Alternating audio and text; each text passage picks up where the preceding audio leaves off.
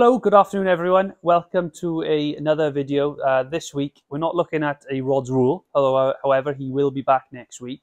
This week is going to be a bit more of advice for you guys, actually, more than an actual on-course tip.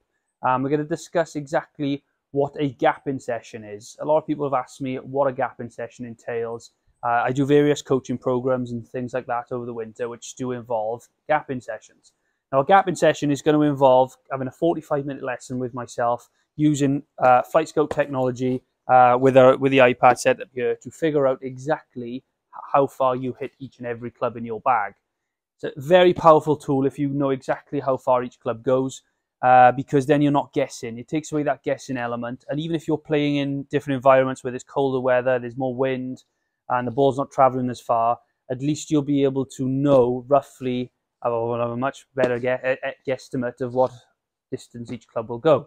So just to bring your attention to the whiteboard in front of me here, I've just made up a golfer for argument's sake here, and I've just written down a load of sort of random numbers, what you might expect. So this is the typical thing you will see when you come for a gap-in session with myself. I will look to find out exactly what clubs you've got in the bag. I will write a list of those down the left-hand side, and then you'll have three different divisions here.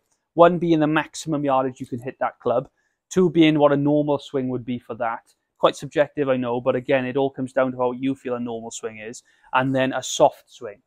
You know, all have different interpretations. It's all what you feel is your hardest you can hit that club, what your normal swing would be on the golf course, and what your softer swing would be. With that, then, with 10 different shots with good strikes, don't forget, we'll make sure we only measure the good strikes. We don't want to look at the bad strikes. We will find an average of how far you hit each and every club, so that when you get on the golf course and you find yourself with a number, which, you know, we all have that yardage on a golf course where I don't quite like that yardage. It's a tough one. It's right in between clubs. That's when you can start to think a little bit more about maybe the ball flight that ball's going to come off. For example, a 7-iron here, a maximum 7-iron, I can hit 185 yards. Although I could actually hit a soft 6-iron. The difference being here is that the ball flight obviously is going to be a lot lower with a 6, a little bit higher with a 7. So if you've got a bit of a wind into and you still want to hit that number, you might be more swayed towards the 6-iron. That's just one scenario you can have. But with this information, you'll be able to make better decisions on a golf course, stop the guessing, and obviously get yourself in a better position to score better scores. So yeah, if you want to get booked in, if this is something you have no idea about, give me a shout in the pro shop. We will get you booked in. It takes about 45 minutes to an hour to get this done accurately.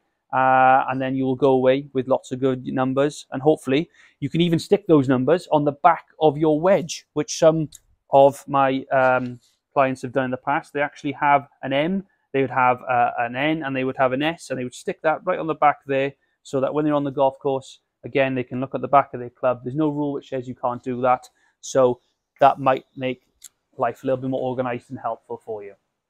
Hope that clears up what a gap-in session is. Next week, Rod will be back with some winter rules.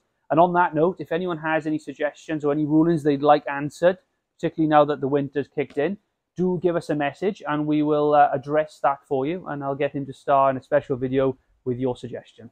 Anyway, all the best and see you next week.